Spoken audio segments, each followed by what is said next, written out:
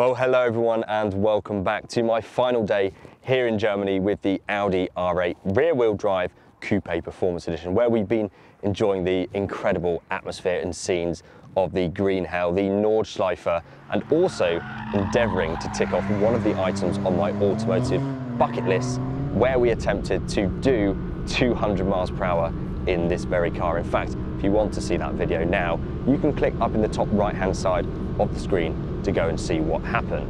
But now it's time to go home and give this car a rest. In fact, with over 1,500 kilometers traveled in this car and more than double digits of fill-ups, my bank account is now almost completely empty. In fact, I've got just enough spending money left for one more tank of fuel. However, the problem is we've got to get from here in West Germany all the way over to my home in Buckinghamshire in England on that one tank. Now, if we were talking about a BMW 5 Series diesel, that might seem like a very much achievable feat. However, with this R8 and its only 73 litre fuel tank and its 5.2 litre V10 engine, it's going to be somewhat of a challenge.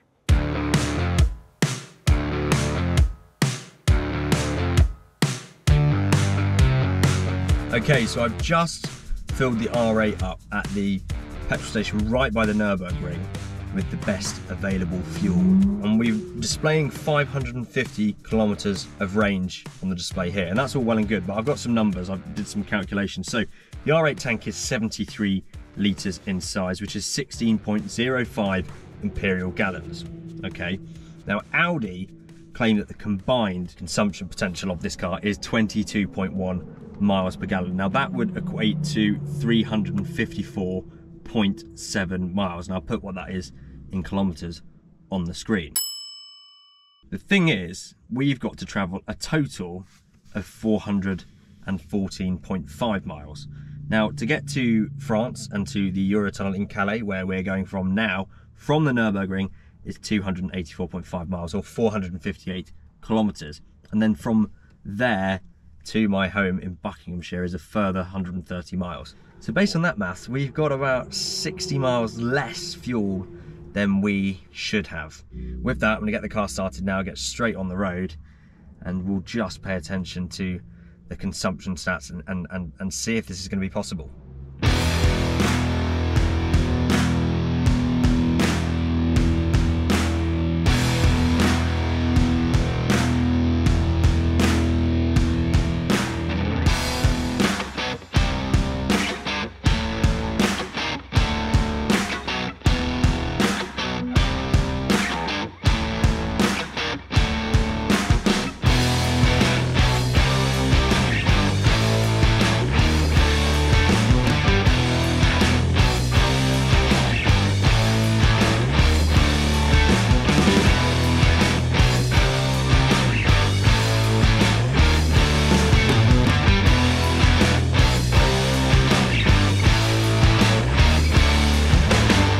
Okay everyone, so let me give you a quick update. There's been a little bit of a plot twist. We've been on the road for an hour and 45 minutes, as you can see on my display here. Covered 125 or so kilometers and averaged a fairly respectable 26.7 miles per gallon. However, we are at the legendary Spa circuit. We've done about 10 kilometers driving around this forest looking for a cool viewing point of the circuit, and in terms of this challenge, well, to be honest, I'm really struggling, not because it's difficult to maintain good economy and efficiency with the Audi. That's proved to be pretty easy, but the main problem is the massive temptation to just floor it. I just want to be driving that car fast, so it's so frustrating and difficult to keep my foot off the pedal. But nonetheless, we're doing pretty good, and I think we're still in good shape to get back without touching a fuel tank. Now, it sounds like there's some stuff going round, but don't know if we're going to see anything. Quick.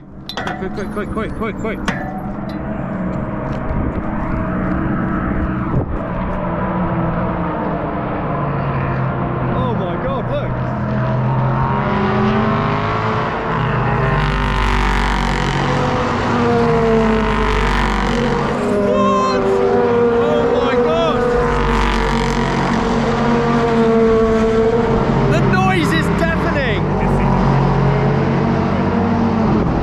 Who says you can't have fun on a fuel economy road trip?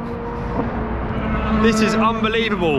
We're gonna walk down now and see if we can find the braking zone at the end of the straight. Wow, yeah, we can see it.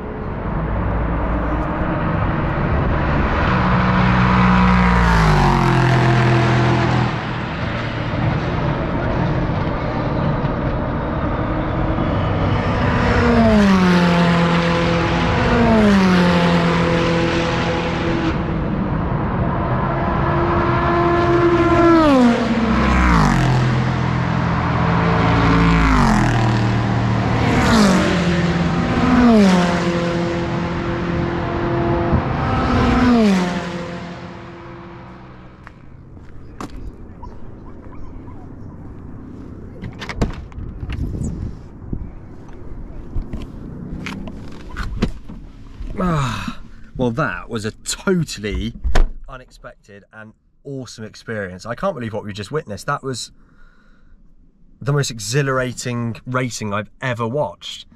Right, the fact of the matter is though, we've been here about an hour and a half actually, gosh, and we are in a little bit of a rush now to get our train. So now's actually a great time for me to mention the sponsor of today's video, because when I did my last endurance challenge, that involved a lot of driving, trying not to stop as much as possible, and so Y Foods got in touch to help me out with that video with their meal replacement drinks. And today they've done exactly the same when I told them what I was planning on doing with this R8. So it was a big thank you to Y Food for sponsoring this video.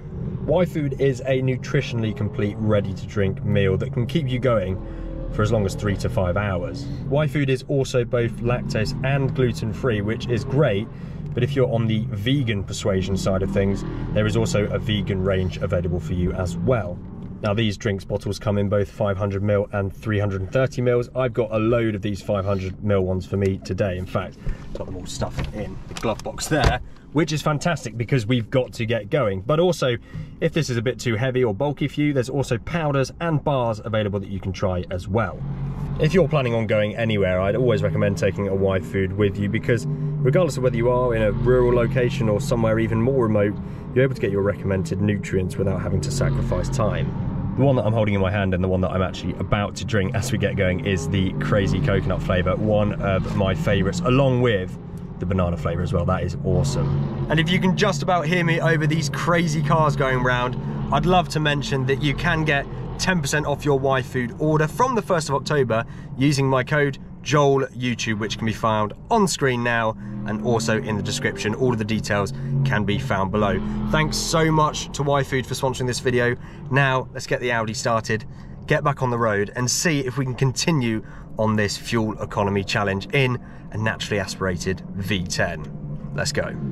Okay, so accelerating very slowly away. What's really helpful with this Audi actually in this challenge is that not only do we have that live consumption meter, which I can see our average as well as exactly what we're getting right now, a bit like my 7 Series, but we also have the power and torque monitor, so I can literally just make very gradual changes with my foot on the pedal and just see how that affects the amount of power and torque we're using. And I'm trying to not go over 10% power. Funnily enough as well, since we left Germany over 100 kilometers ago, where it was on 550 kilometers of range, it's gone up since. We're on 560. So things are looking good at the moment with an average of 26.5 miles per gallon. We have 364 kilometers to go to the Eurotunnel, and then there's another couple of hundred once we're on the other side. So at the moment, we're on track to potentially do it. It could be interesting, that's for sure. Everything's alright with a violet sky on my skin. Ooh, baby, I feel high with a violet sky on my skin. Let me breathe deep, let me get away. There's no place else I'd rather be. Ooh, everything's alright with a violet sky. A violet sky on my skin.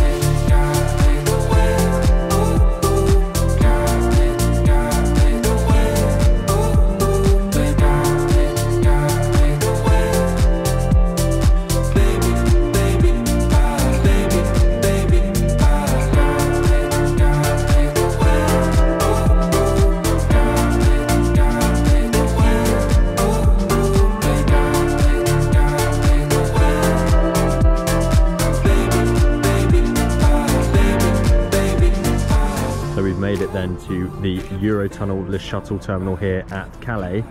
And whilst we have a little wait to get on our train, I thought I would just update you with our progress. Now, I didn't film too much going through France and Belgium because it was all very much the same, 120, 130 kilometers an hour on the auto routes. However, as we are now here at Calais, as we conveniently see on the screen, we have got a range, according to this, remaining of 300 kilometers and an average of 27.3 miles per gallon over almost 500 kilometers, which I think is really, really impressive. Now, being totally transparent with you, I haven't been really trying to keep this economical. I've been doing pretty much the speed limits all the way, and so with that, I think this is genuinely mighty impressive that this 5.2 litre V10 has averaged that at high speeds, at motorway speeds. We've been doing 80-85 miles an hour for most of the time, but as you can see, an average of 86 kilometers an hour and half a tank to get me home. Once we do get off the train at the other side, there is 130 miles to go to my home in Buckinghamshire in England, which is around 210 or so kilometers. So we do seem to have a little bit of margin at the moment, although having said that, going on the train and all that sort of stop starting as they park us and coming off will use some precious fuel.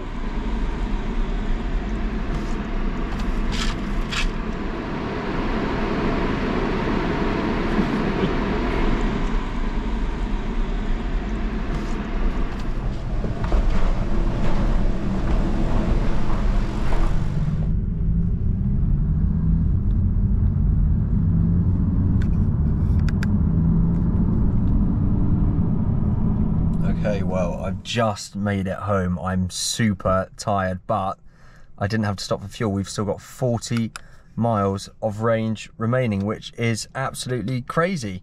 Let's just have a look at the stats then, because I need to go in and sleep. But there we go. We've been on the road 8 hours and 35 minutes since we left Germany, well, this afternoon. 440.6 miles covered, 26.3 miles per gallon average.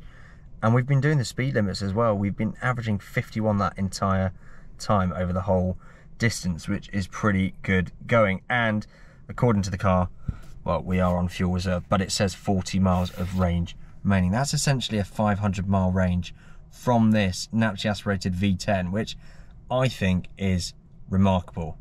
Anyway, I'm going to go inside now, and instead of wrapping things up, I think we'll do it in the morning. Night, guys.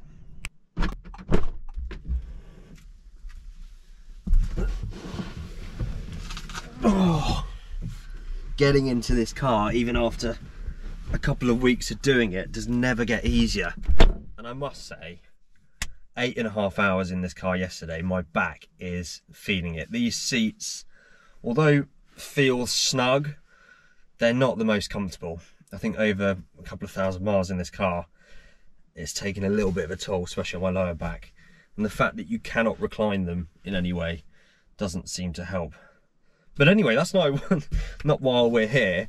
The reason we're here is to, well, summarise today's video and our big journey from Germany to here in Buckinghamshire on one tank of fuel. And as I mentioned last night, we did do it. Now, I have actually been out this morning in the car and I filled it up. Interestingly, we were able to put in 71.06 litres of fuel, which means there was probably only around 2 litres of fuel left in the tank. Now, having said that, probably used a litre or so getting that fuel, but it just shows that, yeah, there probably was about 40 miles of range left, which I still think is just incredible. I mean, although it was only around 415 miles or so, just the very fact that you can traverse countries on one tank of fuel in a 5.2 litre V10 supercar, I think is impressive. And if I said to you, what sort of MPG numbers do you think you could get from an R8? You wouldn't be saying 27, 28, 29. I mean, truth be told, for sort of the whole first part of the journey, we were sitting around 30, 31 miles per gallon, which I just think is very impressive, but also shows that if you know how to drive sensibly, you can make these things work for you. But now that we have put a little bit of fuel in and the car goes back tomorrow, I need to use that fuel up. So I thought, why not just go out in the car, have a little bit of fun, and just round up my whole experience with it, as actually this will be the last video with the car on the channel. So let's go out now and do that. The car's gonna be very cold because it's not being used for a few hours, well, overnight really.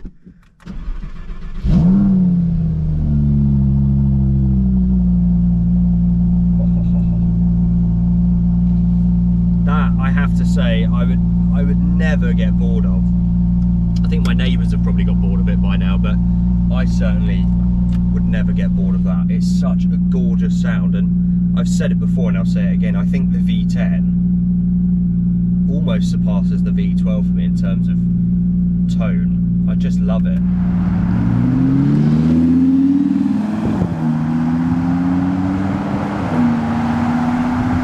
So my journey to Germany in this car was truly epic. I absolutely love the way this thing looks. I like the attention it garners. It's not like a crazy all-out supercar which you can't drive anywhere without getting shouted at, but most people who do notice the car appreciate it and give nods of approval, and I think it's really well judged. And with this being the rear-wheel drive version, I found it to be quite enjoyable and playful to drive. Now, of course, because you've got 570 PS going just to the rear wheels, if you try and accelerate hard out of a corner, the car lets you know about that. It doesn't always grip perfectly, it will slide around a bit, even with traction control on, and I actually like that. It gives a degree of fearfulness about the car.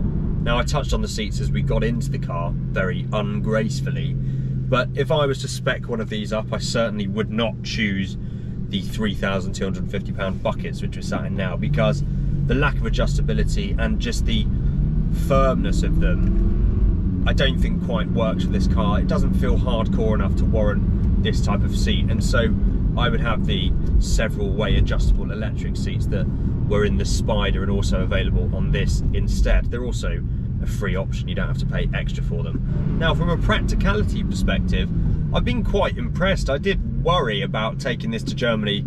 I also brought my friend Charlie along, as you will have seen in the last video, and you know, 3 nights worth of stuff for both of us, plus all of my camera equipment. I actually was a little bit concerned that we might struggle to fit it all in the R8. However, the boot in the front, a bit like my former Porsche Boxster, is seemingly endlessly cavernous. So we managed to fit a lot in that boot, and there was a few extra things we needed to put in the car, but you do have this fantastically huge shelf behind you here, so you can fit a lot in there as well. So let's use that fuel up indeed and take a right turn here onto one of my favourite roads and trade a whole day of yesterday being feather-footed on the throttle pedal for a lead foot instead.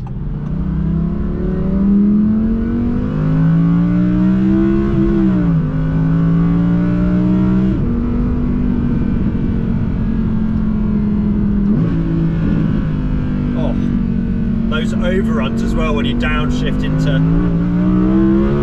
Oh! Whoa!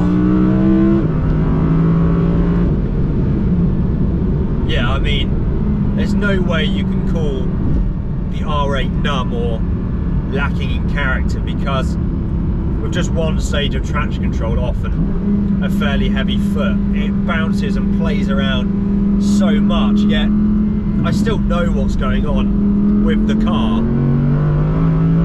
Oh, it's just so playful. Oh! Oh! Whew! If I'm not careful, I'm going to make a mess in my pants. It really just sends electrical pulses up your spine when you put your foot down and glue to the road. Oh, oh, wow, I mean, just that noise as well, that soundtrack that goes along with it. Oh, oh my goodness. First gear.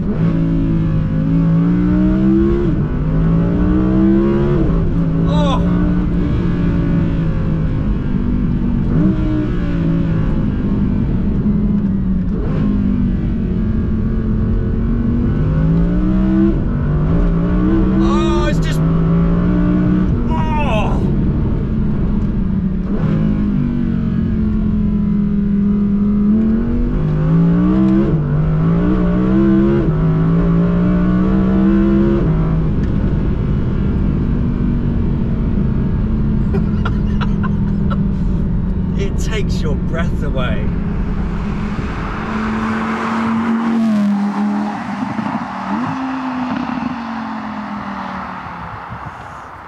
Well, I quite literally had to pull over there because I was going to make a mess, because I just can't believe that they're still making these things. I mean, I think not for long, sadly, but long live the engine, the combustion engine, long live the V10. I think, sadly, this will be one of the last of any sort of naturally aspirated V10. Their days are certainly numbered, and I can only pray that they find a suitable alternative to petrol and unleaded so that we can keep these engines on the road. If you ever have the opportunity to drive a car like this, you have to take it, because it just opens your mind to a whole nother realm of what's possible with a motor car on the road. Anyway, although this video has sort of ended on a more exhilarating and sportier tone, in answer to the video's question of whether or not you can drive a V10 car, in this case an Audi R8, from Germany to England on 1 tank of fuel, the answer is yes, and actually with a certain degree of ease, because I had some left over and really wasn't trying ever so hard. But what's also true is that you can still buy a new car these days that makes you feel a way that, let's just say, other activities can't. It's a really, really special car, and I'm just going to say it actually. Look, if you have the ability to go out and buy one of these, do it. Just go and do it. They're just incredible cars, and not the same level of excitement as something twice the price, but for the money, it's just an awesome thing. And I would be ready actually to go straight to a dealership now and hand over a big bag of cash, because I do not want to give this back tomorrow. Thank you so much, guys, for watching. Please do give this video a thumbs up, because by doing that you tell YouTube that the video is good, and therefore they'll show it to more people, which means I make a bit more money and can do more stuff like this. So do please help out where you can and give this video a thumbs up, or a special thumbs up where you can donate some money. That's even better. But anyway, regardless of all of that, thank you so much to YFood for sponsoring this video. Thank you again for all watching, and I cannot wait to see you next week, where, believe it or not, my dad has finally bought his new car. So stay tuned for that. Thanks all, and I'll see you very, very soon.